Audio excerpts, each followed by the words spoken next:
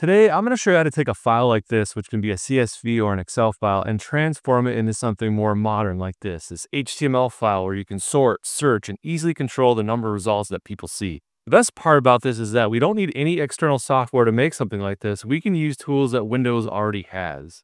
So if that sounds good, stick around and I'll show you how I did it. Now this is based on a JavaScript framework called Bootstrap 5 in DataTables, and as you can see here, it's pretty similar to what I just showed you.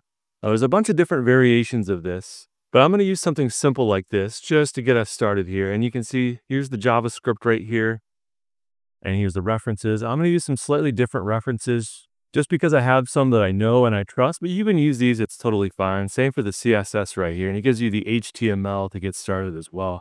I'm going to do this slightly differently. We're going to use a PowerShell script, which PowerShell comes with Windows, so you don't have to download anything external for that. So it's actually not that bad. So let's just go ahead and get started.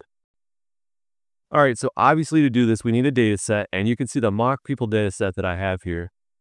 Now what we have to do is create a PowerShell file, and that's pretty easy. You just open a new text file, and eventually we're going to save this in .ps1 format.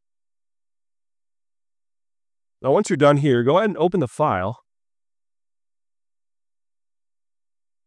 All right, let's start putting in our code here.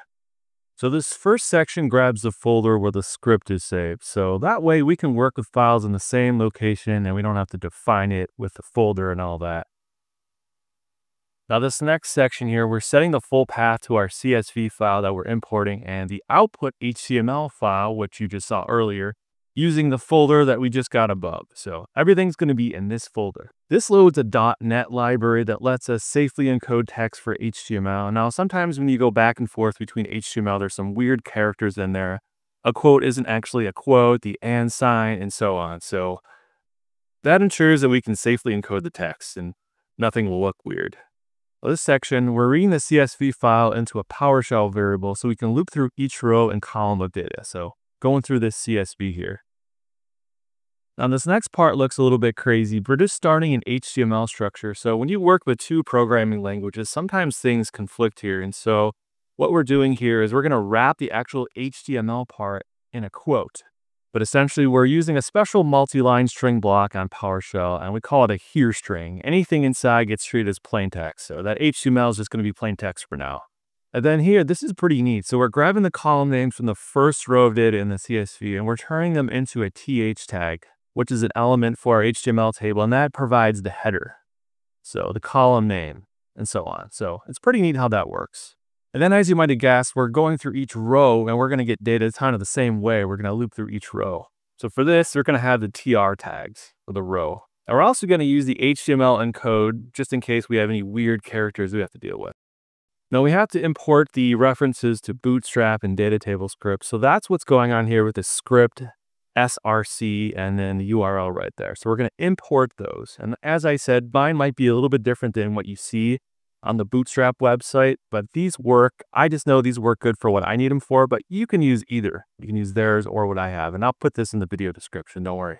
Now this part right here activates DataTables. So when the page loads, jQuery will find our table and it's going to apply the sorting, the searching, going to the next page, all that kind of stuff. It's really neat, and it's actually really quick. It's quicker than Excel.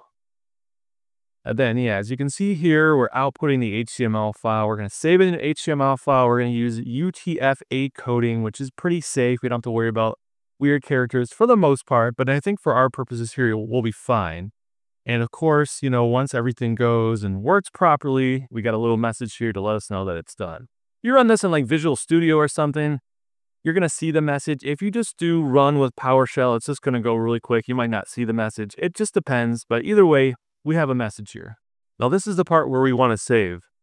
Go ahead and make sure that save as type is set to all files.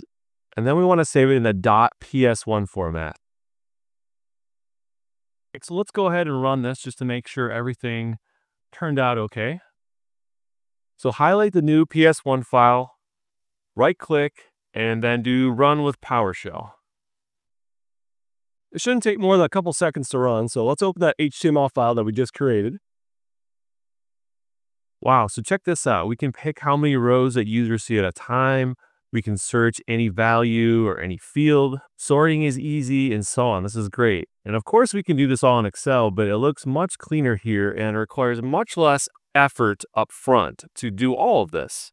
And the neat part about this is just a base version of this. You can actually do a lot more with Bootstrap and DataTables.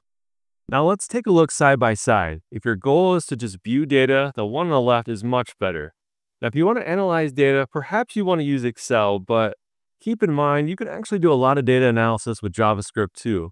If that's something you find interesting, let me know and I'm happy to do a video on that. Finally, I want to mention that this might have been easier to do with Python, but the whole point of me using PowerShell is that many people don't have Python installed, but if you're a Windows user, you will have PowerShell in your system already. Now, if you're a Linux or a Mac user, let me know. There are definitely ways to do this in AppleScript, and Linux comes standard with Python, so that would be pretty simple. Just let me know if that applies to you. Anyway, I hope you found this video helpful, and if you did, please like, comment, and if you're feeling generous, subscribe. These all help the YouTube algorithm show my video to more people, and that really helps. On that note, thanks so much for watching, and take care, everyone.